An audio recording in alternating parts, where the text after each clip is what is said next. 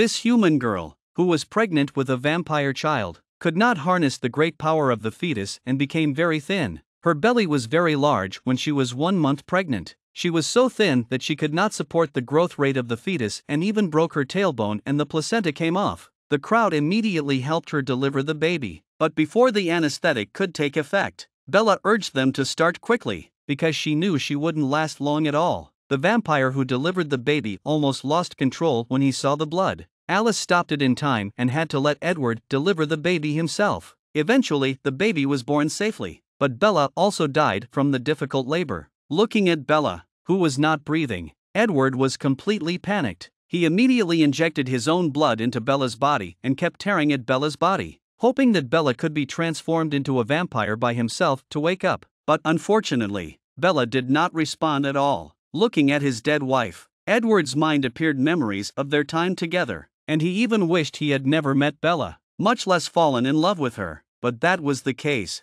As a vampire, he has a handsome face and cold temperament that ordinary people do not have, which makes Bella, who has just transferred to the school, fall in love at first sight. Edward, who has lived for over 100 years, is also attracted to human girls for the first time. Never attracted to human blood, he saw Bella and began to move. This action makes Bella very suspicious, and she even suspected that she smells bad. However, what is even more exaggerated is that before the class is over, Edward runs out with the look of not being able to resist. This time Bella completely doubted herself and did not want to take care of Edward anymore. But often fate is like that. After school, Bella tried to drive home when a commercial car suddenly lost control and came towards her. The car had a huge dent and Bella was stunned. Before she could react, Edward turned around and left. Because of this incident, the two became closer and closer. Under the daily life together, the two quickly fell in love and soon established a relationship. However, after a period of time together, Bella felt that Edward was particularly mysterious. She opened the computer. According to Edward's characteristics search up, he was powerful when he saved Bella's life, and his skin felt cold when he was touched. All of these characteristics were extremely similar to vampires. In order to verify her suspicions, she found Edward for verification. Bella told all her reasoning. In the face of Bella's questioning, Edward did not explain, but admitted that he was a vampire, and then showed Bella the most real side of himself. He picks up Bella and rushes to the top of the hill at lightning speed, then slowly walks out into the sunlight. Under the sunlight, Edward's skin became glistening and dazzling like a diamond. Then he told Bella that their family was vegetarian and fed on animal blood.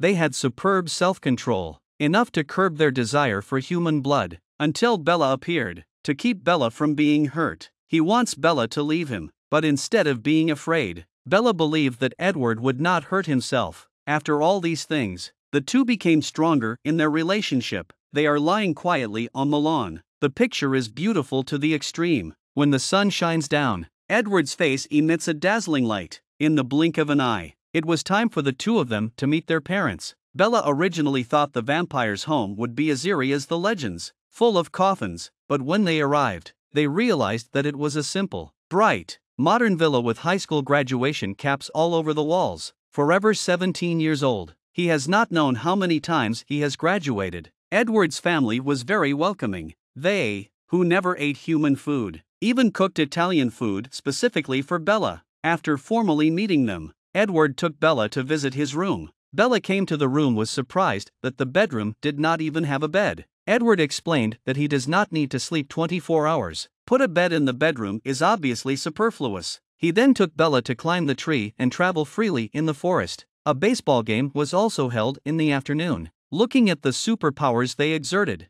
Bella was even a little envious. Just then, 3 alien vampires who were hunting suddenly appeared. They also caught the scent of humans. These are 3 vampires who have lived for 1,000 years. While they were hunting, they intruded into the Edward family's territory. The Edward family immediately surrounds the human Bella in the middle, because Bella is a great meal for the alien vampires who feed on human blood. 3 see the same vampire family want to join the race with them. In order not to miss the boat, the Edwards family had to agree to their request. But just as John and Victoria were making preparations, a breeze blew in and Jack instantly caught the scent of a human. His name. The family instantly shielded Bella behind them, saying that this human was their family. After a tense glance at each other, John said he did not want to make enemies with them. and the two partners rushed away. But Edward Sense, who has the ability to read minds, knows that Jack will never give up. He is a chase master, very evil and most like the excitement. Several recent cases of human attacks are his work. Edward immediately took Bella home to pack his bags, intending to go out to hide, in order to keep her father out of harm's way. Bella and her father had a big fight and told him to go to her mother's house. Unexpectedly, John comes to the door and kindly reminds them that they must be careful of Victoria, who is the most evil enemy of all.